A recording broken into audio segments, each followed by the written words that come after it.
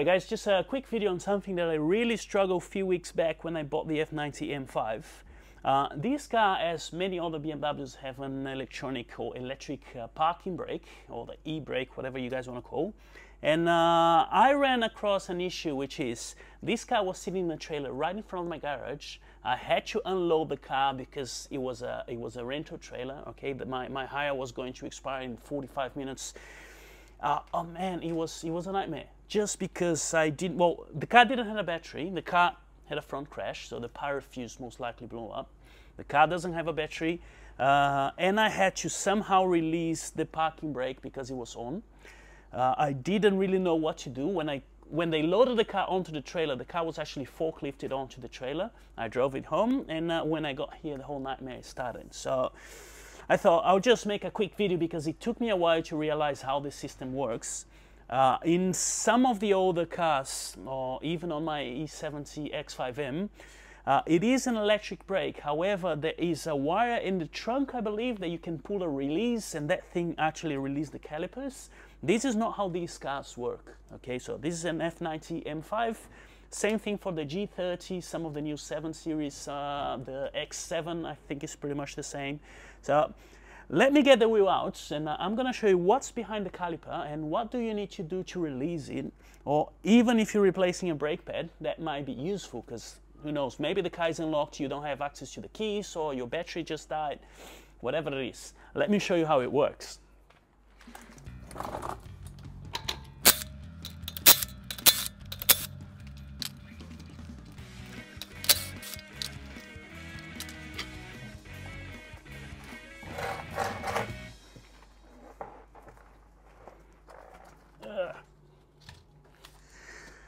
Now, with the wheel off, we're going to be able to see the caliper, and at the back of the caliper, you're going to have a couple of wires. Now, depending on the car, you may or may not have a brake pad wear sensor, which is this guy.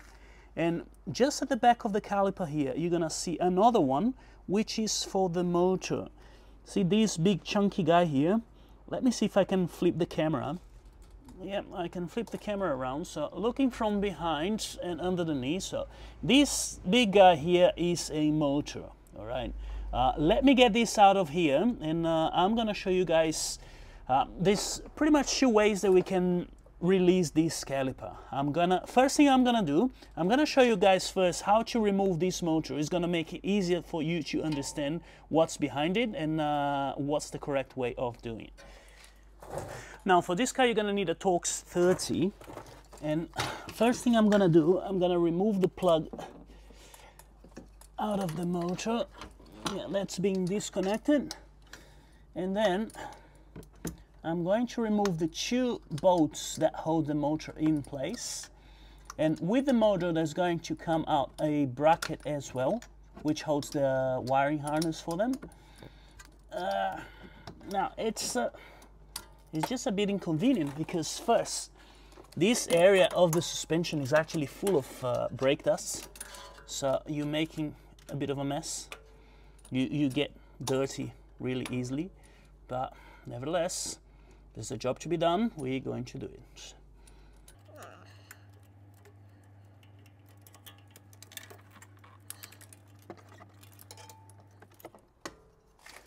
Now, this is the motor, okay? This is what actuates your parking brake.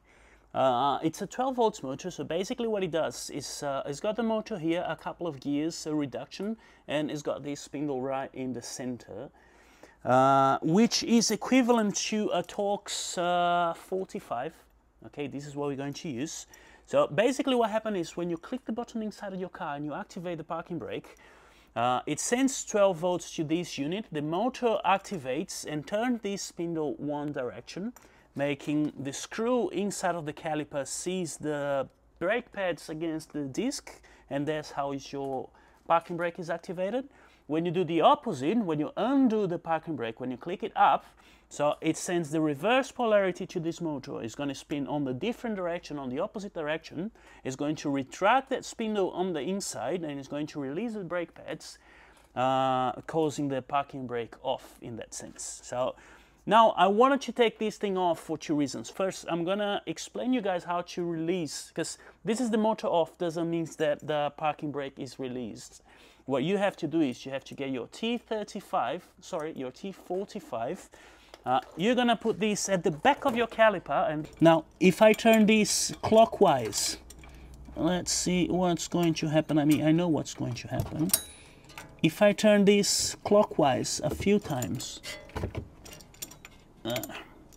I'm just finding a bit hard to film and hold everything together at the same time, but look, now that I turn clockwise a few turns, see, the parking brake is off.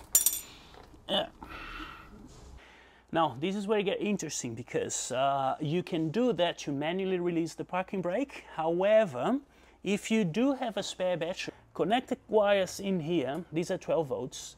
If you connect it on one way and it doesn't work, convert the polarity on them. And all that it is, if you can see inside, that's like two little plugs. So you're gonna need a tiny little adapter for the wires. Once you plug the two wires here, you just hook them up to a battery, and this thing is going to spin clockwise or anti-clockwise. And as we just seen, if it spins clockwise, you're gonna release the parking brake. If it spins anti-clockwise, you're going to apply the parking brake. So anyway, I think that's it. So I hope this video was helpful. Maybe it wasn't, but this is the sort of the stuff that you should have on top of your head, so you don't actually struggle like I did a few weeks ago trying to get a car out of the trailer when the parking brake is on.